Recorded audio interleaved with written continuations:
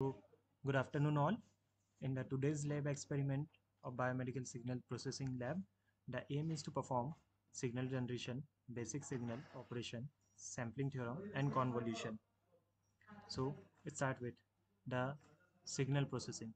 A signal is a function of one or more variable that indicates physical phenomena. It can also be defined as a physical quantity that varies with time, temperature, pressure, or with any independent variable such as speech signal or video signal. The process of operation, in which the characteristics of a signal such as amplitude, shape, phase, frequency, etc. undergoes a change, is known as signal processing. The purpose of signal processing is to clean up signals, removing unwanted noise and extracted important information. Types of signal: continuous time and discrete time signal. Second is analog and digital signal. Third is periodic and aperiodic signal. Fourth is even and odd signal. Fifth is energy and power signal. Sixth is deterministic and random signals. Next, continue with the continuous time signal. A continuous time signal is a type of signal that is defined for every instant of time. It varies smoothly and continuously over time without any interruption. It represents the data with a higher resolution. It is represented as x of t, where t is a continuous time variable. Here, the example of the continuous time signals are sound waves and electrical signals. Next are discrete time signals. The discrete time signal is a type of signal that is defined only at separate points in time. Discrete time signals are often obtained by sampling continuous time signals at regular intervals.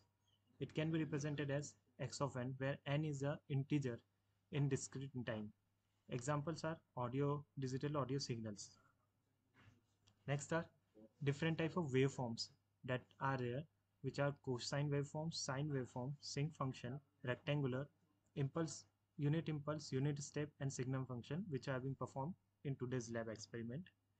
Here are how this waveform looks like: cosine followed by sine, then sinc function, rectangular waveform, unit impulse, unit step, signum, and then exponential waveform. Here are some of the basic operations on signals. First, time shifting.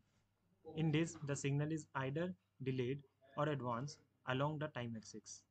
Second is time scaling. In this, the signal is either compressed or expand along the time axis. In this, time is either divided or multiplied. In time reversal, in this, the signal is reversed along with the y-axis. It is represented by y is equal to x of minus t. Next is the sampling theorem. The sampling theorem specifies that the minimum sampling rate at which a continuous time signal needs to be uniformly sampled so that the sample can completely reconstruct the original signal. The principle behind the sampling theorem is Nyquist criteria. The Nyquist criteria is that sampling signal frequency f of s should be double the input signal's highest frequency f of m to get a distortionless signal. F of s is equal to twice of f of m is the expression. In the upscaling, the sample rate increase; in downscaling, the sample rate decrease. Here is a convolution. Convolution is a mathematical operation used to express the relation between the input and output of a linear time invariant system, LTI system. It represents the input, output, and impulse response of an LTI system. Here, how the discrete convolution system looks like, in which an input is being given xn, followed which is passed through the LTI system h of n, and the output will be like x of n convolved with h of n. Here is a figure. Next are the noise. Noise refers to the unwanted disturbances and variations in a signal that can alter the true information. Some common type of noises which are present in biomedical signal processing are motion artifact, power line interface, baseline drift, impulsive response. That's some references for the today's presentation. Thank you.